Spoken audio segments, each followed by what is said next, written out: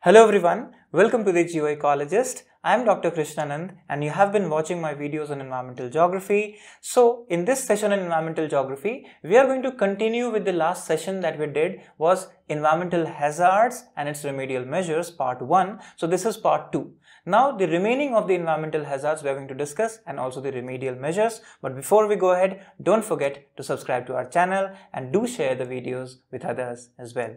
So now let's learn about environmental hazards and remedial measures part 2. In the previous part we talked about earthquakes, floods and cyclone, and now in this part we are going to learn about the landslides, the drought and pollution.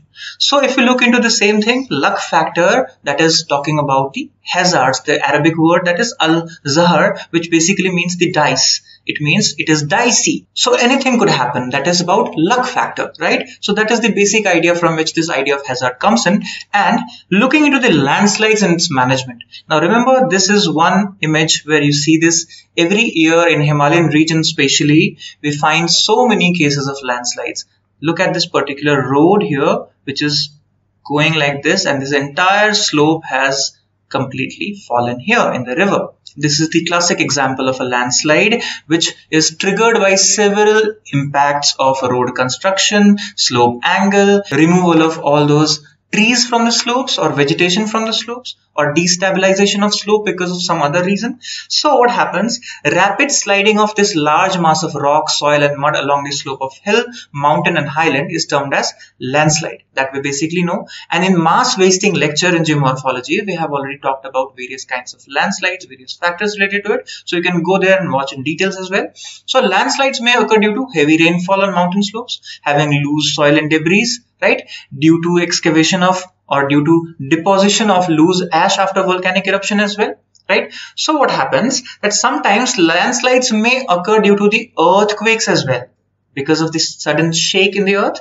right? So landslides can be a resultant of water saturation as well as slope modifications because of human actions, because of natural reasons, and also earthquakes as we have talked about. So if you want to learn about the various techniques how to stabilize this place, that's what is important, right? So that is the remedial measures. So techniques for reducing the landslide and mudslide risks is to create certain structures and also to stabilize the slope. So selecting of a flat land or stable slope is important.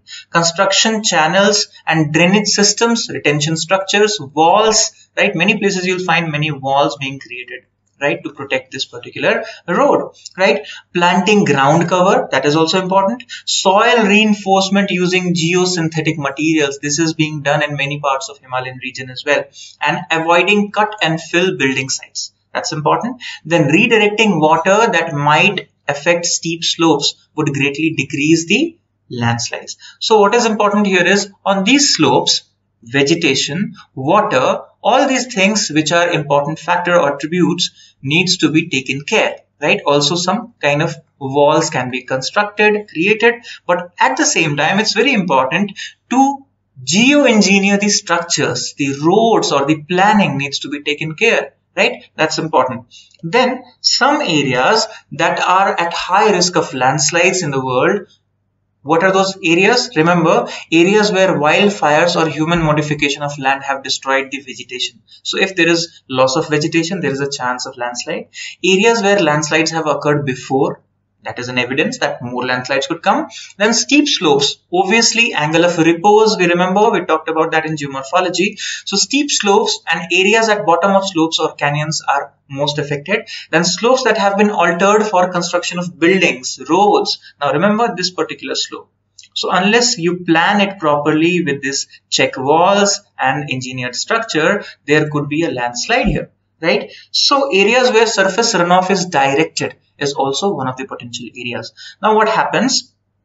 That to build these structures, there has to be certain engineering work happening, certain guidelines have to be issued, right? So there are also some precautions that could be taken before intense storms as well and rainfall as well, right? So assume that steep slopes and areas burned by wildfires are vulnerable to landslides and debris flow, right? Also, there is important understanding or learning of landslide or the concept of landslide and the way it works. right? The concept basically means the research has to be integrated. It means a country's geologist, geographer, planning department, state geological surveys, they have to put together all the knowledge of how landslides, what kind of rock structure is there in the area, right? How much is rainfall there? So how much can this slope withstand? Is it fit for construction or not?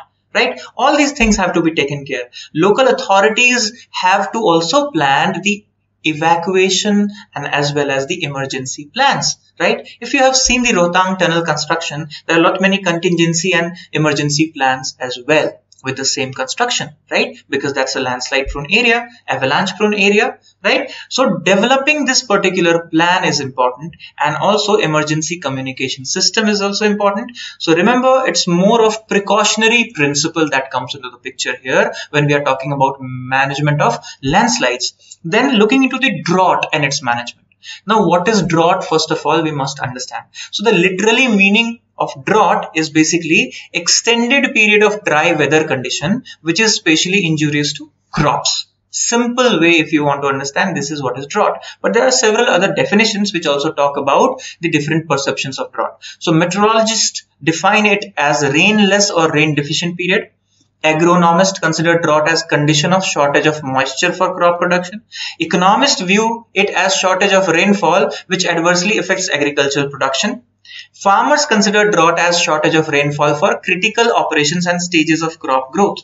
So there are several ways of looking into drought, right? And drought, if not managed properly and continued for long term in consecutive years, it creates a situation of famine. So remember, drought is linked to famine situation as well, right? So what happens? It aggravates poverty, water scarcity, famine, internal displacement of people, migration of people, social breakdown, and also what we have observed in India is farmer suicides in extended drought periods, right? Because production failure, right? So it is also observed that malnutrition and famine could occur at a larger scale. That is important. So drought has something to do with food security as well, right? So that's important to understand. So it is shortage in food grain production, which leads to prolonged fall in food grain, and that leads to massive scale of death rates of people as well, right? So that's where hunger index and food security are linked together with the drought situation. Then drought control measures, if you want to learn. So what are the basic measures? Now, what have we been doing with the advent of technology? We are now using drought forecasting system and using the GIS techniques, that is computer aided technologies, to study the various ideas of drought. We are trying to manage the situation. So some of the measures to mitigate drought or remedial measures that we want to learn is listed here. You can pause the video and you can read it for yourself. So one of them is efficient use of rainwater and rain harvesting. That is important. And remember, Tamil Nadu is the first state which has made it mandatory to create rainwater harvesting structures on the buildings. That's also important. Then introduction of dry farming techniques, lining of canals to prevent water loss, avoidance of overcropping, and also single cropping. Remember, single cropping also leads to land degradation. We have already talked in the previous lectures. And then limiting the settlements in drought prone areas. If there are more settlements, there would be more requirement of water, right? So the water will go to the settlements and there will be less of water for irrigation of field. And also there could be a scarcity in terms of the area, in terms of land itself, right? So what happens with drought prone areas, if there are more settlements, it would lead to another catastrophic effect in terms of the famine, right? So introduction of horticulture plantation and also checking the desert migration by shelter built plantations. These are some of the measures that we see in terms of the drought control measures, right? Then looking into the environmental pollution aspect, which is one of the major goals of sustainable development that we see to reduce this pollution. So environmental pollution could be long term, which is called also chronic, and short term, which are acute. And also remember, it is talking about the quality of life at the same time. It lowers it, right? So basic idea of pollution, what? It is simply addition of harmful substances or process of contaminating the environment in simple way. That is what is the pollution. So substance which contributes to the pollution of this environment is also known as pollutant. So pollutant is any hazardous substance or any toxic substance, maybe solid, liquid or gaseous substance, that alters the normal environment situation, maybe water, maybe air, maybe sound, maybe light, all those kinds of pollution that we're talking about. So what you observe here is this statement: the industrialization of our society, the induction of motorized vehicles, rapid urbanization, explosion of human population, harnessing natural resources, as well as unplanned sewage. Waste is a big problem in urban areas these days, right? And when these sewage is being disposed of in river, so we have river pollution, right, at huge level. So these are the problems that we are facing in terms of environmental pollution. Now, looking here, the environmental pollution occurs as a resultant of energy conversions and the use of resources, which leaves the byproducts. And these byproducts are where? In water, soil, or air. If you look here, right? So this is where we are worried about. So depending upon the area or the part of environment affected, pollution may be broadly categorized. So how can we categorize? There are several kinds of pollution: air, water, land, noise, radiation, thermal, also light pollution, right? So these are several ways of looking into pollution. Now, control measures, if you want to learn, control measures for air pollution is of two fundamental approaches. One is the preventive technique and one is the effluent control. So when we are talking about prevention is before the release of these toxic substances to air. So what could be done? Using of those scrubbers, these dry and wet collectors, filters, electrostatic precipitators, which are installed in various industries which have chimneys and which also have the air quality control measurement at the same time. So what could be done? All these things have to be installed on those industries which are releasing the toxic substances in the air, right? Providing greater height to the stacks. So remember all these stacks or the vents where this air is being released. So their greater height, it means it will go to the greater distances and assimilate in the air and gradually settle. So industry should be located in places as to minimize effects of pollution. Now, one is the locational aspect of industry. But remember, for developing countries like India and others, the space itself is a problem. So if you want to industrialize, you must take care of preventive measures rather than space measures. So space measures would be only taken care when you have the large amount of land for a particular industry. Considering the topography and wind directions is also important. Now, substitution of raw material. Now remember, whatever raw material is being used, so is the byproduct being released. So if those raw materials which have been producing more pollutants in the air, water, so if they could be replaced by alternative solutions through technology, then it could be potentially a remedial measure for air pollution. Now, looking into the control measures for preventing water pollutions. So we already know setting of effluent treatment plants, right? Educating public, Water Pollution Act we already have, right? And strict enforcement is important, and developing this economical method of water treatment as well is important, and monitoring of water pollution at different places, right? So this is important. Then control measures for soil pollution. So soil must be prevented or controlled through proper tree plantation, runoff should be reduced, and also waste from industry or domestic should not be dumped without treatment. That's important. And then use of synthetic fertilizers. Remember, many places in the country are facing the problem of salinization, problem of toxic chemical issues in the soil because of too much use of synthetic fertilizers, right? That's important. So organic fertilizers, natural fertilizers are recommended, and then educating people, making them aware. Unless that happens, there is no remedy.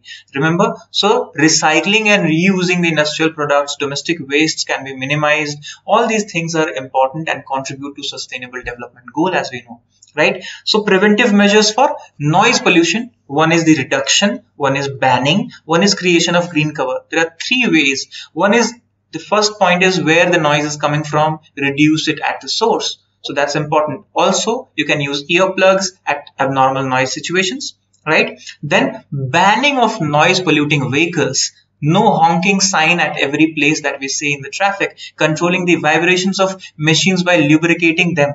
These are certain things that could be done. And creation of green cover in road areas, in the traffic, and also many places where you have localities like hospitals, like there could be old age homes, right? So all those areas which are sensitive areas must be sound free. There are many airports which are now declared as noise free, right? So remember, this is one of the aspects which is important in terms of preventive measures that could be taken. Then let's talk about managing the effects of radiation pollution. So if you remember the 3 Mile Island nuclear power catastrophic explosion and the Chernobyl, everybody knows the name of Chernobyl and many movies have been made on this name, right? So that's where radiation came into the picture, right? Everybody started knowing about these nuclear weapons and the coming from already the World War II situation, coming from Japan, the concepts.